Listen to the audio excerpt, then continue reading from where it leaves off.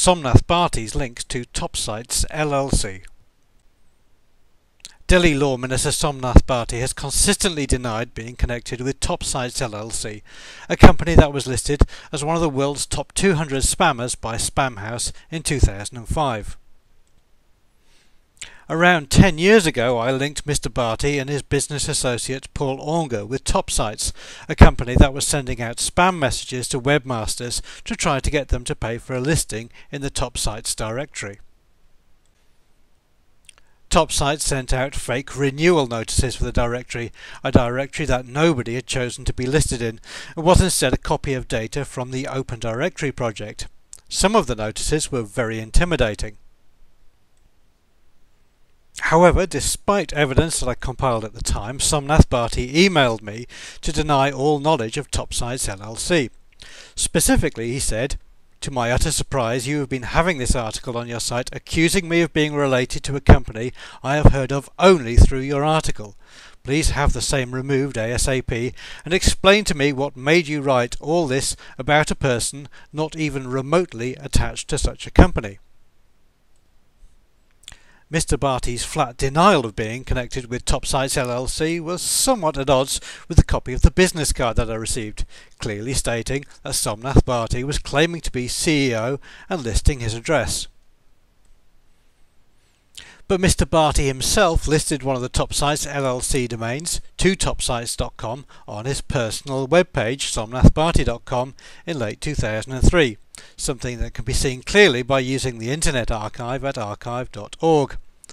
Mr. Bharti is using an email address of somnath@2topsites.com as well as somnath@magen.com, clearly meaning that he has a connection to 2topsites.com.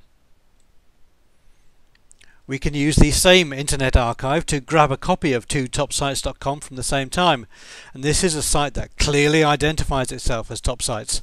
It's also identical to the main TopSites domain at the time of TopSites US in every single detail.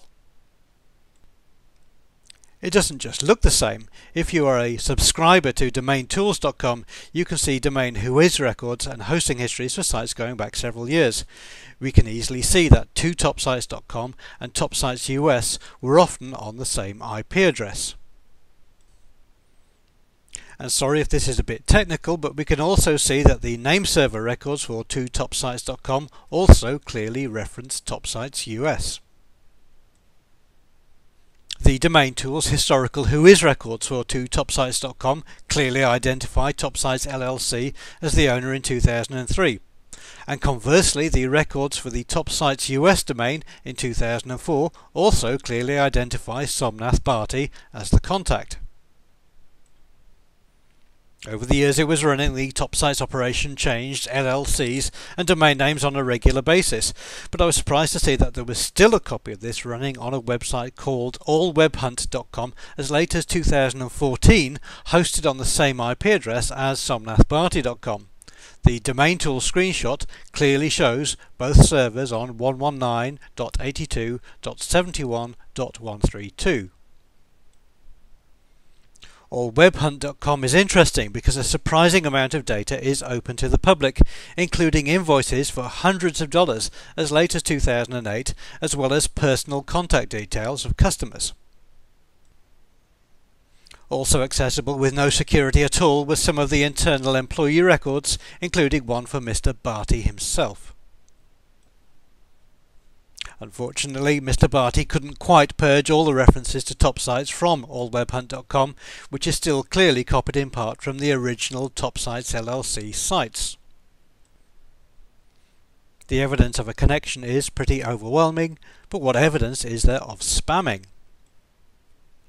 You can find many contemporary spam reports about unsolicited emails from Mr. Bharti's Magen solutions by going to Google Groups and searching for Magen. There are several spam reports made at the time clearly linking Magen to spamming activities.